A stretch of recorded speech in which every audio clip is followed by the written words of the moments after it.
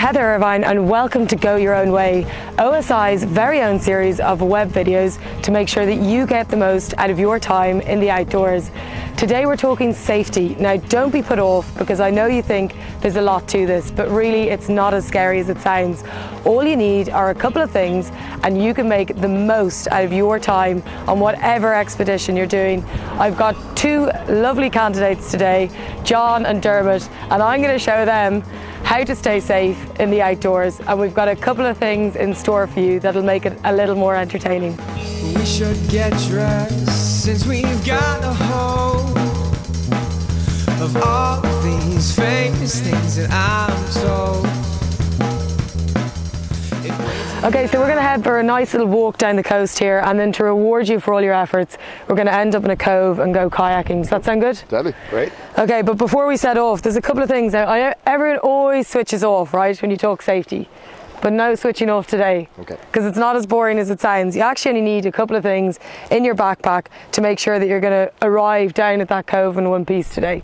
Ideally, if you're looking to get a waterproof jacket, something light that you can just throw into your backpack.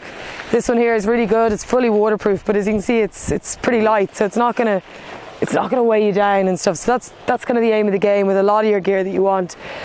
Pair of waterproof pants. Keep the legs warm. Something easy to put on, so zips at the bottom are always a good idea. Now this is one of the most important things, right, that you want, is the layer next to your skin, right, because that's the layer that's going to keep you warm. If you sweat, it's going to wick away your sweat. So you want something. This is a really nice little thermal top. Inside here there's a silver lining, so that works with your own body's heat to heat you up when you're cold, but also the spaces between it allow air out, so it'll keep you kind of cool, so it's keeping your temperature nice and steady. A good pair of gloves, keep the fingers warm. A woolly hat. This one I think would look particularly good on you. Then obviously I think the two most important things if you're going to put anything into your backpack is a map and compass. If you get lost, you're a goner. So map, compass, that's what'll get you home, okay? So that should be one of the first things that goes into your bag. You should always have, say, your mobile phone and make sure it's fully charged. It's the same number as you ring for emergency services if you do need the mountain rescue teams. Having a survival bag, it's something small, but if you pop it in, it just means that if something does happen, if you twist your ankle or you just find yourself getting stranded, you can sit inside that. It's going to keep you warm, it'll keep the elements at bay, and that will get you a few hours of survival. Exactly, yes. So it's a small thing, but really, really important. A head torch is always a handy thing. It's small, but good to pop in the bag. You should be planning out your route in advance, so you should know if you're going to be out past darkness, but just in case something does happen that you're not quite expecting, you just need a first aid kit with all the basics. You don't need to go wild, you know, but just make sure you've got plasters, some bandages in there in case something does happen. Now, water and food.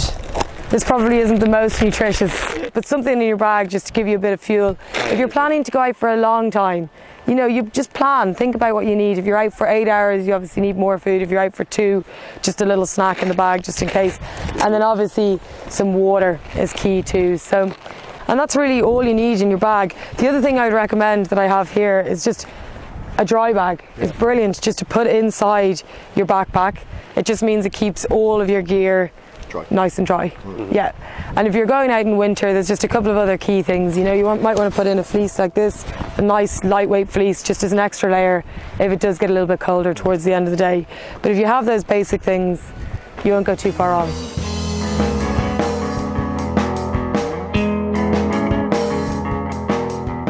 Okay, so we've planned a pretty good little route here using the map. So we're going to go all the way along the cliffs here and end up just here in this little cove.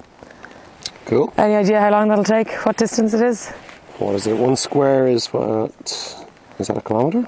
Yes, so about... So 1, 2, 3, 4, 5, 6, 7, 8 kilometres? About 8 kilometres, yeah, 8, 9 kilometres. So that'll take us probably about...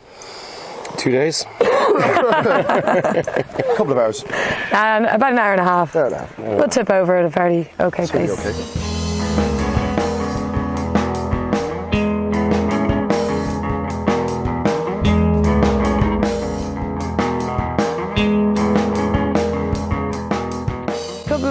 things that we could think about just safety-wise while you are out walking. Today we've had a pretty leisurely walk, but it's kind of handy to use your OSI maps so you can plan your route in advance. And the reason that's important is you kind of want to know how far you're going to be going, you know? Like, you might look at a map and you might think, oh, that looks grand. It's actually, you know, a 7-hour hike and you're going over 2 mountains. So using things like contours on the maps, using the scale on the map is really important to plan your route in advance.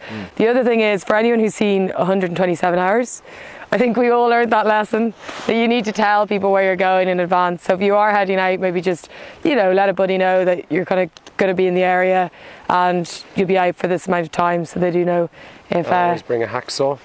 Yes, or a Leatherman, I hear, works pretty well. Yep. Okay. And the other thing is that you should always try and walk with someone else, because going out on your own is, just in case you do kind of go over on your ankle and twist it or something like that, it's always good to have a buddy. Also for company, you know. Of course.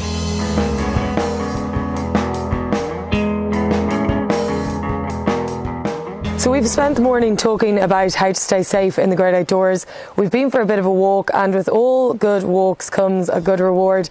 And today we've got an amazing reward. We're here with Mick O'Mara from seapaddling.com, who's about to bring these lads out to the Copper Coast here behind us. But first, he's going to tell us a couple of things about how we stay safe in the water and what's ahead of us this morning.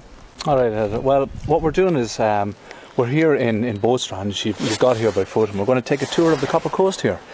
And the lovely thing about where we are here today is that we're just in Boatstrand, which is on Dunnabratton Head here, and we're pretty much in the middle of the Copper Coast. So we can go anywhere from here. We can head back towards Tramore, or we can head up towards Dungarvan. The nice thing about using an Ordnance Survey map here for this is that we can actually, first of all, pick out a location here. And it's about staying safe here, because half the battle here with kayaking is all about picking your location so that you're sheltered from the wind, especially when we're going out on the sea as we are today.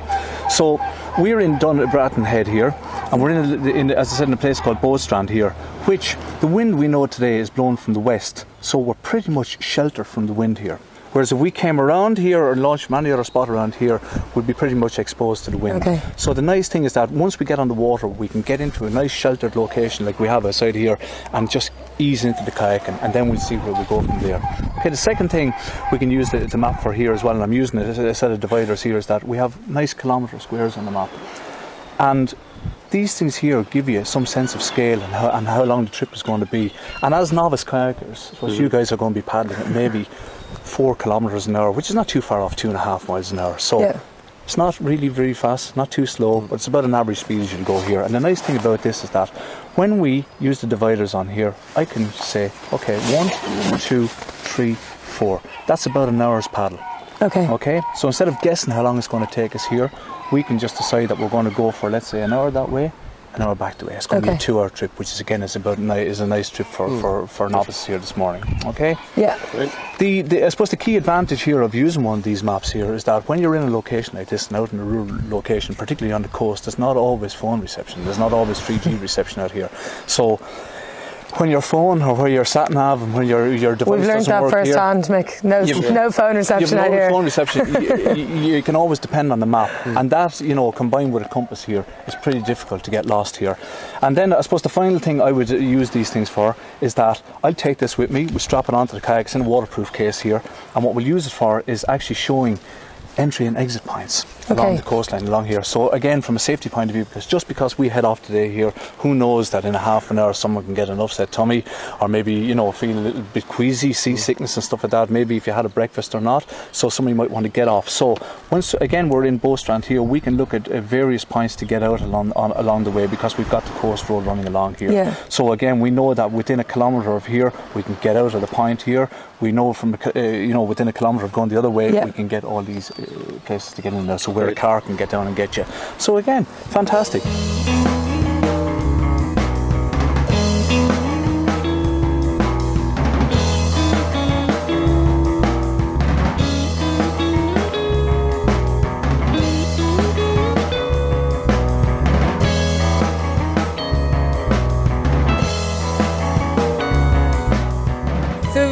today we've seen lots of ways to stay safe in the outdoors. We've seen how staying safe in the outdoors, you can really make the most of it and find hidden gems like this one here that we have down at the Copper Coast.